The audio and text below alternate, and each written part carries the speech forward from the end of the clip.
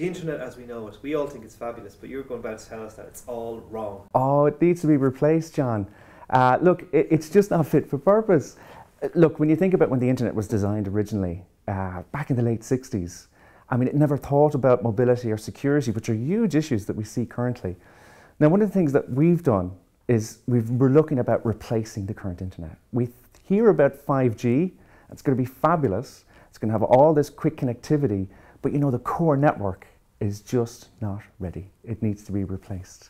But like, we got fibre networks, mobile phones, 5G coming, it's meant to be all wonderful. What's wrong with it? Yeah, well, look, when you look at, and when you think about even the road infrastructure, like we've got great roads here in Ireland, however, they're designed in a certain way, 2 lanes. When it's quite clear for the traffic, you need 3, potentially need 4.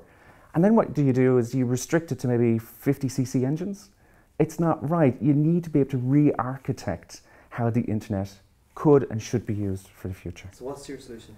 Well, for us, what we've done is we've actually gone back to the grandfather of the internet. Louis Pouzin is one of the people in behind the idea of the datagram, the first idea of how you would move packets around the network. We've gone and interviewed and worked with Louis. Now, he is seen as the grandfather. We know the father is Vint Cerf. TCP/IP is the basis. But if you ask Vince about who was there at the time and running the groups, it was Louis.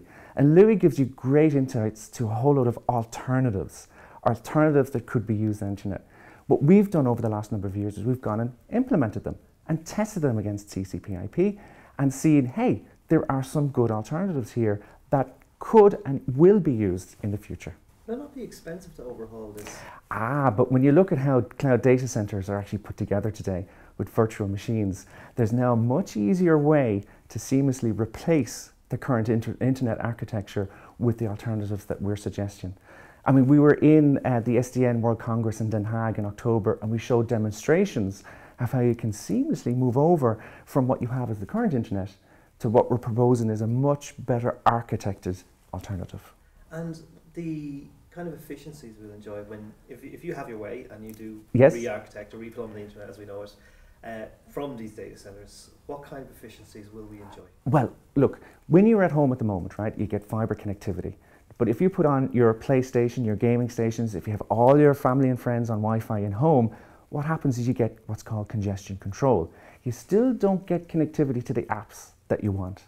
With our alternative, you get a network for your application, a dedicated connectivity from your application all the way to the data center or the peer application that you're talking with. Guaranteed QoS, what we call a guaranteed network slice. A bit of the road with a really quick engine just from you, from your device, all the way to where you want to get to. How soon can I have this? Well, we're just deploying what we call TRL level 6. This means we're proving the concept. The top of the range is TRL level 9. This is within the next 2 to 3 years to show how you could integrate this into products on site and for delivery. Enjoyed this video? Click here for more news from siliconrepublic.com or follow us on social media.